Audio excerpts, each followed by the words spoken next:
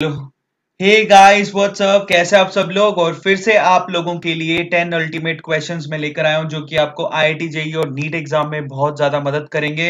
ना सिर्फ प्रॉब्लम्स, उसके साथ हम लोग उसके सॉल्यूशंस को भी डिस्कस करने वाले हैं। इस बार जो चैप्टर ले रहा हूं वो है केमिकल बॉन्डिंग, जो कि काफी ज्यादा इंपॉर्टेंट चैप्टर है, क्लास 11th का चैप्टर है।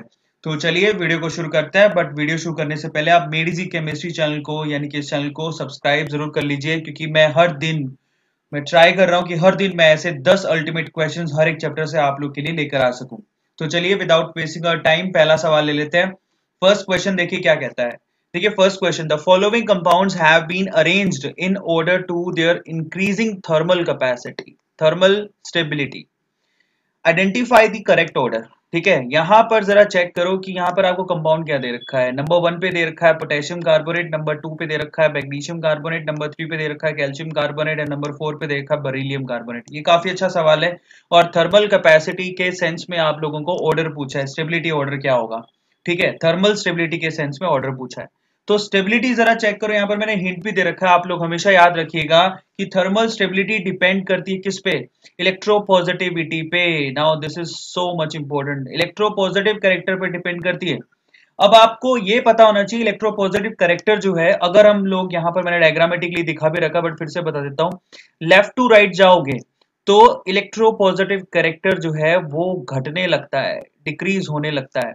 और जब आप टॉप टू बॉटम जाते हो तो इलेक्ट्रोपॉजिटिव जो करेक्टर है बेसिकली वो क्या होता है, बेसिकली इंक्रीज होने लगता है। तो आप जरा चेक करो। आपको पता है पोटेशियम जो है ग्रुप नंबर 1 में आता है, और बाकी जितने भी यहाँ पर मैग्नीशियम, कैल्शियम और बेरिलियम दे रखा है वो ग्रुप नंबर 2 के मेंबर्स हैं। तो सबसे ज्यादा थर्मली स्टेबल कौन होगा? ऑब्वियसली पोटेशियम कार्बोनेट, ये सबसे ज्यादा थर्मली स्टेबल होगा। यानी कि ए ऑप्शन नहीं हो सकता, सी ऑप्शन भी नहीं हो सकता, आंसर या तो बी होगा या डी होगा।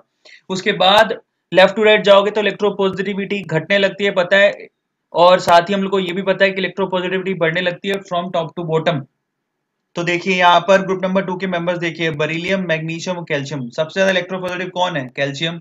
तो सेकंड नंबर पे कौन आएगा? कैल्शियम का कार्बोनेट, तो वो दोनों ऑप्शन में ही है। लेकिन उसके बाद कौन आएगा? मैग्नीशियम का कार्बोनेट। तो यहाँ पर मैग्नीशियम कार्बोनेट सेकंड नंबर का है, यानी कि आंसर इसका क्या हो गया? बी।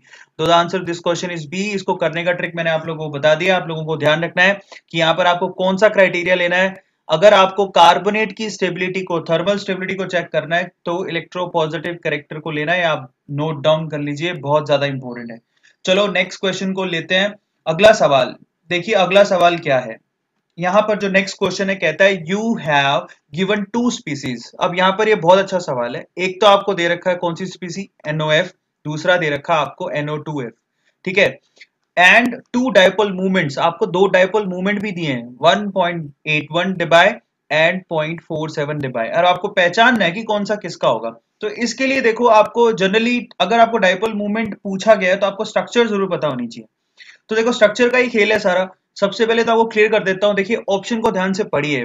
फर्स्ट ऑप्शन क्या कहता है आपसे कि 1.81 Debye for NO2F and 0.47 Debye for NOF। क्या ये ऑप्शन करेक्ट है? ये पूछा आपसे कि इनमें से किसको ये डेटा जाता है।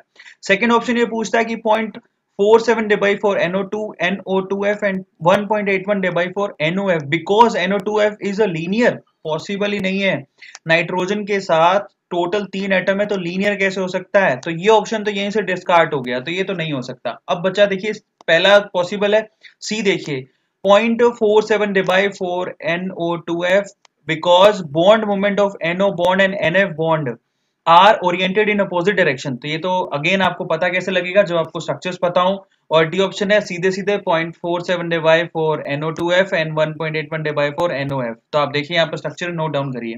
सबसे पहले तो एक नाइट्रोजन है, वैसे स्ट्रक्चर मैंने यहाँ बना रखा है। नाइट्रोजन के पास एक लोन पेयर होता है, अगर उसने दो ही यहाँ पर बॉन्ड पेयर बनाए तो एक लोन पेयर है, जरा चेक करो यहाँ पर। ठीक है, और दो बॉन्ड उसने ऑक्सीजन के साथ बनाया है और एक फ्लोरीन के साथ बनाया है, टोटल 3 ही बॉन्ड बनाता है नाइट्रोजन।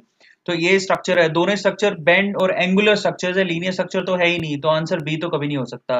ये देखिए यहाँ पर एंगल बन रहा है। जो दूसरा स्ट्रक्चर है उसके अंदर देखिए यहाँ पर नाइट्रोजन अगर लोन पे डोनेट कर दे तो एक कोऑर्डिनेट बॉन्ड बनेगा ऑक्सीजन के साथ में, और डबल बॉन्ड यहाँ पर ऑक्सीजन के साथ है और यहाँ पर एक सिंगल बॉन्ड फ्लोरीन के साथ है। तो ये तो स्ट्रक्चर हो गया, ये NOF का और ये NO2F का। अब जरा चेक करो यहाँ पर जो डायपोल मूवमेंट होगा वो इस डायरेक्शन में, नाइट्रोजन टू ऑक्सीजन और यहाँ नाइट्रोजन टू फ्लोरीन, दोनों इलेक्ट्रोपॉजिटिविटी दोनों की ज्यादा है, तो रिजल्टेंट आएगा नीचे की तरफ, ठीक है। जबकि यहाँ पर ये इस डायरेक्शन में जा रहा है, ये इस डायरेक्शन में जा रहा है, और एक अपोजिट डायरेक्शन में भी है, तो जो अपोजिट डायरेक्शन में जा रहा है वो तो डाइपोल मोमेंट को कम कर देगा। इसका मतलब इसका डाइपोल मोमेंट इससे तो कम होना चाहिए, तो यही तो डेटा हमारे पास। जरा चेक करो 0.47 किसके लिए जाएगा, ऑब्वियसली NO2F के लिए, तो इसका जो डाइपोल मोमेंट है इससे ज्यादा होगा। ये सीधा सा यहाँ पर स्ट्रक्चर पर डिपेंड करता है। थोड़ी सी भी अगर आपके पास दिमाग है, देखिए डेटा सेंट्रिक क्वेश्चन नहीं है, आपको कई बार ऐसे सोचते हैं तो डेटा सेंट्रिक क्वेश्चन हो गया, आपको रट्टा मारना है, नहीं, ये स्ट्रक्चर पर डिपेंड करता है। यहाँ पर कम किसका होगा और ज्यादा किसका होगा, ये स्ट्रक्चर पर डिपेंड करता है। अगर आपने स्ट्रक्चर ढंग से बना ली तो देखो यहाँ पर जो डाइपोल मूवमेंट है, आप देखो, आप जरा चेक करो, यहाँ पर डाइपोल मूवमेंट जो है दोनों, एक यूं जा रहा है एक यूं जा रहा है, तो रिजल्टेंट हुआ नीचे की तरफ। जबकि यहाँ पर जो डाइपोल मूवमेंट का सीन है कुछ ऐसा है, एक यूं जा रहा है एक यूं जा रहा है, एक अपोजिट डायरेक्शन में जा रहा है, तो फाइनली क्या कर रहा है, ये इन दोनों को अपोज कर रहा है, तो इसका डाइपोल मूवमेंट कम होगा, तो यही तो है 1.81 इसका होगा और 0.47 इसका होगा, इसलिए काफी अच्छा सवाल है। नेक्स्ट क्वेश्चन देखिए, क्वेश्चन नंबर 3 कहता है which of the following value of theta कोरिस्पॉन्ड to the maximum dipole movement. Again maximum dipole movement, तो मैं आपको सीधी सी ट्रिक बता देता हूं। देखिए थीटा का वैल्यू जितना कम होगा, ये याद रखिए, 3 अगर हमारे पास एटम्स है जो कि आपको स्पेस में अरेंज करने, तो थीटा का वैल्यू जितना कम होगा डाइपोल मूवमेंट का वैल्यू जो है वो उतना ही ज्यादा होगा। क्योंकि जब आप डाइपोल मूवमेंट निकाल रहे होगे रिजल्टेंट, तो आप लिखते हो कोस थीटा, वेक्टर्स ही तो लेते हो, और थीटा का वैल्यू जितना कम होगा कोस थीटा का वैल्यू जो है वो उतना ही ज्यादा होगा, डाइपोल मूवमेंट उतना ही ज्यादा होगा, ठीक है। आपको पता होगा दो रिजल्टेंट का डाइपोल मूवमेंट किस तरह से लिखा जाता है, डाइपोल मूवमेंट लिखा जाता है दैट इज वेक्टर p की स्क्वायर, याद होगा, प्लस वेक्टर q का स्क्वायर, प्लस लिखा जाता है 2pq cos थीटा, याद होगा। यहाँ से cos थीटा एक वेक्टर है, ठीक है, वेक्टर समेशन के लिए थीटा का वैल्यू जितना कम होगा cos थीटा का वैल्यू उतना ही ज्यादा होगा, और यहाँ पर डाइपोल मूवमेंट भी क्या होगा, उतना ही ज्यादा होगा। दो the answer this question is a. ये भी बहुत अच्छा सवाल है, थर्ड का आंसर क्या होगा, ए। चलिए नेक्स्ट क्वेश्चन ले लेते हैं। अब अगला सवाल कहता है which of the following is lesser acceptable resonating structure of N3 negative. इसका लेसर एक्सेप्टेबल N3 नेगेटिव का लेसर एक्सेप्टेबल रेजोनेटिंग स्ट्रक्चर कौन सा है। देखिए इसका आंसर मैं सीधे भी दे सकता हूँ, दिख ही रहा है यहाँ पर सी। ऐसा क्यों, क्योंकि जो स्ट्रक्चर आपको दिखाई दे रहा है वो कैसा है, जरा ध्यान से उसको देखिए, वहां पर स्ट्रेन ज्यादा है क्योंकि आपने यहाँ पर एक साइकिल बना दिया है, और यहाँ पर जो एंगल है नाइट्रोजन टू नाइट्रोजन, बेसिकली वो एंगल भी 60 डिग्री का होगा, जो कि बहुत ही कम है, जो यहाँ स्ट्रेन पैदा कर रहा है, तो ये लेसर एक्सेप्टेबल है, बाकी उससे ज्यादा एक्सेप्टेबल है।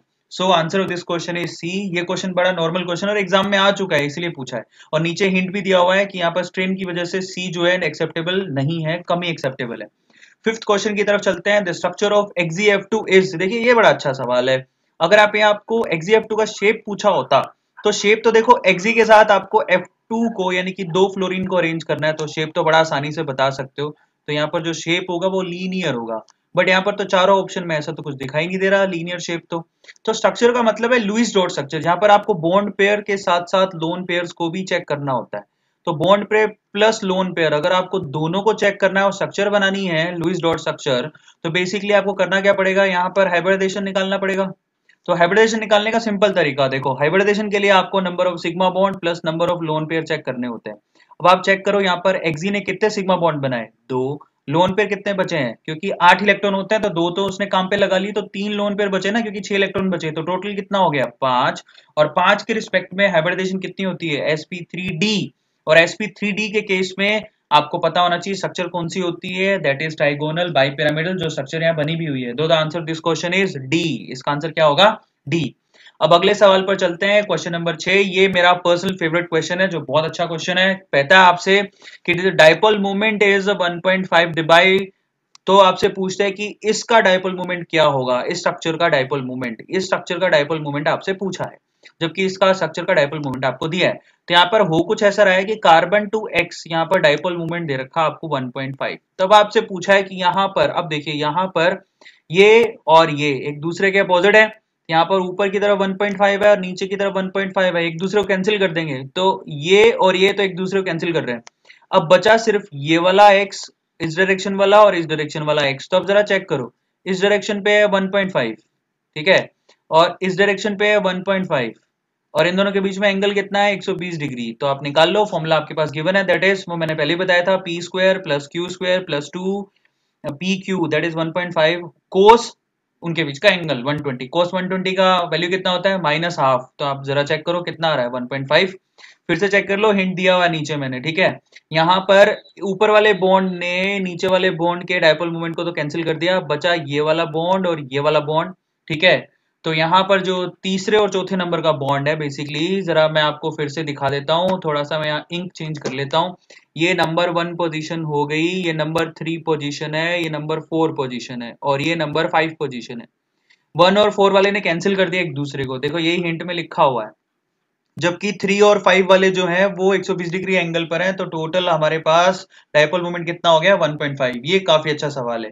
अब 7th क्वेश्चन की तरफ चलते हैं। देखिए 7th क्वेश्चन क्या कहता है, which of the following does not contain coordinate compound. और ये जो स्ट्रक्चर है बेसिकली क्वेश्चन की नहीं है, ये मैंने बनाई थी, गलती से मैंने बना दी। तो देखो ये आपको सिर्फ ये क्वेश्चन दिया है और ये ऑप्शन दिए हैं, आपको खुद को चेक करना है। तो आप खुद ही सोचिए, अगर आप ऑप्शन को चेक करें H3O प्लस, जिसके अंदर हमें पता है स्ट्रक्चर, आपको पता हो ऑक्सीजन क्या करता है यहाँ पर कोऑर्डिनेट बॉन्ड बनाता है और हाइड्रोजन को इलेक्ट्रॉन डोनेट करता है, ठीक है। दूसरा हमारे पास BF4 माइनस, तो BF4 माइनस में भी फ्लोरीन बोरॉन को क्या करता है, इलेक्ट्रॉन डोनेट करता है और एक कोऑर्डिनेट बॉन्ड बनाता है।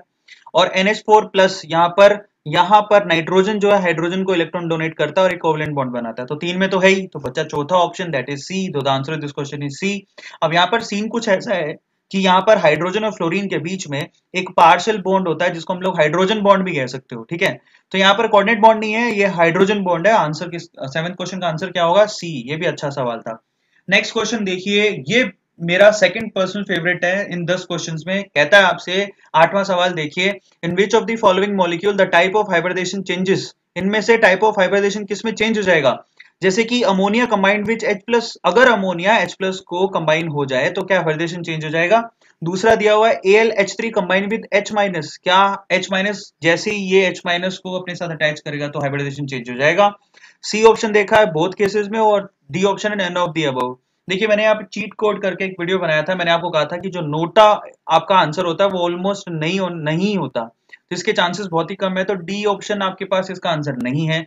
अब देखिए यहाँ पर अगर आप अमोनिया की बात करें और NH4 प्लस की बात करें तो हाइब्रिडेशन चेक करो, यहाँ सिग्मा बॉन्ड कितने हैं 3, लोन पेयर कितना है 1, टोटल यहाँ पर कितना हो गया 4 के हिसाब से हाइब्रिडेशन कितनी हो गई sp3। NH4 प्लस की बात कर लो, यहाँ पर टोटल सिग्मा बॉन्ड कितने बनाएगा, ये हाइड्रोजन 4 है तो 4 बनाएगा, नंबर ऑफ एटम अटैच भी कह सकते हो। और प्लस लोन पेयर बचेगा क्या, नहीं, क्योंकि इसने डोनेट कर दिया 0, तो टोटल कितना आ गया 4 के रिस्पेक्ट में हाइब्रिडेशन कितनी हो गई sp3। जिसको हाइब्रिडेशन निकालनी नहीं आती है मेरे चैनल में एक बार आप सर्च कर लो, आपको हाइब्रिडेशन निकालने का सिंपल तरीका मैंने एक वीडियो में बता रखा है, उसको चेक कर लेना, ठीक है। अब इसका मतलब क्या हो गया, यहाँ दोनों केसेस में भी हाइब्रिडेशन sp3 और यहाँ भी कितनी है sp3, इसका मतलब ये तो नहीं है, यहाँ पर हाइब्रिडेशन चेंज नहीं हो रही, तो ये ऑप्शन भी नहीं है। बोथ द केस भी नहीं हो सकता क्योंकि ए ही नहीं है, तो आंसर इसका क्या हो गया बी, एलिमिनेशन मेथड बोलते हैं इसको। बट AlH3 में कैसे हो गया, तो आप जरा चेक करो। AlH3 की बात करें और जब आप ये AlH4 बना देते हैं माइनस, AlH4 माइनस बना देते हैं, तो ध्यान जरा चेक करो हाइब्रिडेशन कैसे चेंज हो गया। AlH3 में सिग्मा बॉन्ड कितने हैं 3, लोन पेयर तो है ही नहीं तो 0। यहाँ पर सिग्मा बॉन्ड कितने हैं 4, लोन पेयर तो पहले से ही नहीं थे तो 0। तो यहाँ पर 3 के रिस्पेक्ट में क्या हो गया sp2 हाइब्रिडेशन हो गया, जबकि 4 के केस में क्या हो गया sp3 हाइब्रिडेशन हो गया। इसका मतलब इसका आंसर क्या होगा, answer of this question is B. Next question लेते हैं, 9th क्वेश्चन की तरफ चल रहे हैं। 9th क्वेश्चन भी बहुत अच्छा क्वेश्चन है। कहता है which one of the following arrangement of molecule correct in the basis of dipole moment. यहाँ पर डायपोल मोमेंट का ऑर्डर बताना है आपको, किसका डायपोल मोमेंट का ऑर्डर क्या होगा। तो देखिए आपको डायपोल मोमेंट के लिए एक सिंपल ट्रिक बता देता हूं, जहां पर जिस भी मॉलिक्यूल के अंदर लोन पेयर ना हो, यानी कि उसकी रेगुलर स्ट्रक्चर हो, रेगुलर, तो उसके लिए जो डायपोल मोमेंट की वैल्यू होती है वो 0 होती है, ठीक है। ये सिंपल सा रेगुलर स्ट्रक्चर का मतलब जरा चेक करो, यहाँ पर BF3 की बात करते हैं। यहाँ पर BF3 में क्या बोरोन के पास लोन पेयर है, इसकी स्ट्रक्चर रेगुलर स्ट्रक्चर होती है जिसको ट्राइगोनल प्लेनर बोलते हैं। ये पता होगा कि बोरोन और फ्लोरीन जो है इस तरह से ट्राइगोनल प्लेनरली अटैच होते हैं, तो इसका जो डायपोल मूवमेंट होता है वो 0 होता है। तो सबसे कम तो BF3 का हो गया, ठीक है। तो यहाँ पर चेक करो BF3 सबसे कम है तो कौन से ऑप्शन में है, सिर्फ डी ऑप्शन में है, तो आंसर इसका डी हो गया, वैसे मालूम पड़ रहा है। लेकिन फिर भी इस ऑप्शन में अमोनिया का जो डायपोल मूवमेंट है NF3 से ज्यादा बताया जा रहा है। अब ऐसा क्यों, उसको यहाँ डायग्रामेटिकली आप चेक कर सकते हो। देखो NF3 में जो 3 बॉन्ड बने हुए हैं उसमें फ्लोरीन की तरफ जाता हुआ आपको डायपोल मूवमेंट का वेक्टर डायरेक्शन दिखेगा, देखो इस तरफ जा रहा है, तो ये बिखरा हुआ है, ठीक है। जबकि NH3 के केस में आपको जो डायपोल मूवमेंट का डायरेक्शन है वो नाइट्रोजन की तरफ जाता दिखेगा, यानी कि यूनि एक ही पॉइंट की तरफ इकट्ठा हो रहा है सारा डायपोल मूवमेंट। तो ये आपके पास यूनि पॉइंट हम लोग बोलेंगे डायपोल मूवमेंट, जबकि ये बिखरा हुआ है। तो इसका जो NH3 का जो डायपोल मूवमेंट होता है, यहाँ पे ये देखो स्ट्रक्चर्स में भी दिखाई दे रहा है, दिखाई दे रहा है, ये स्ट्रक्चर में साफ दिखाई दे रहा है कि यहाँ पर नाइट्रोजन की तरफ डायपोल मूवमेंट इकट्ठा हो रहा है, जबकि यहाँ पर बिखर रहा है। तो इसका डायपोल मूवमेंट उससे ज्यादा होगा, तो अमोनिया का ज्यादा होता है। ये भी बहुत अच्छा क्वेश्चन है।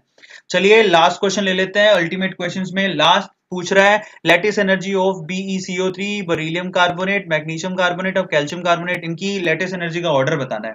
देखिए नेगेटिव वाला जो आयन है वो तो सबके लिए कॉमन है, तो बचा सिर्फ पॉजिटिव वाला आयन। लेटिस एनर्जी केस में आप लोगों को बता देता हूँ। लेटिस एनर्जी देखिए उस कंपाउंड की सबसे ज्यादा होती है जिसका साइज सबसे कम होगा। तो अब जरा चेक करो सबसे कम साइज किसका है, बेरिलियम का, तो इसकी जो लेटिस एनर्जी सबसे ज्यादा होगी। ठीक है, साइज इंक्रीज होने पर लेटिस एनर्जी घटने लगती है। इसका आंसर क्या होगा, B. So guys I hope आप लोगों को ये 10 अल्टीमेट क्वेश्चंस अच्छे लगे होंगे। और अगर आपको अच्छे लगे तो प्लीज आप फर्स्ट ऑफ ऑल सब्सक्राइब करिए, इस वीडियो को शेयर करिए, ज्यादा से ज्यादा स्टूडेंट तक ये वीडियो पहुंचे। और ऐसी अल्टीमेट वीडियोस में आप लोग के लिए डेली लेके आने वाला हूँ। मैं ट्राई कर रहा हूँ कि आप लोगों को मैं 10 अल्टीमेट क्वेश्चंस डेली दूं, और उनमें से आने के चांसेस बहुत ज्यादा हैं गाइस, तो इनको प्रैक्टिस अच्छे से करते रहो आप। Thank you so much guys, और प्लीज सब्सक्राइब जरूर करके जाओ और इनको शेयर जरूर करो। Thank you so much guys, thanks a lot.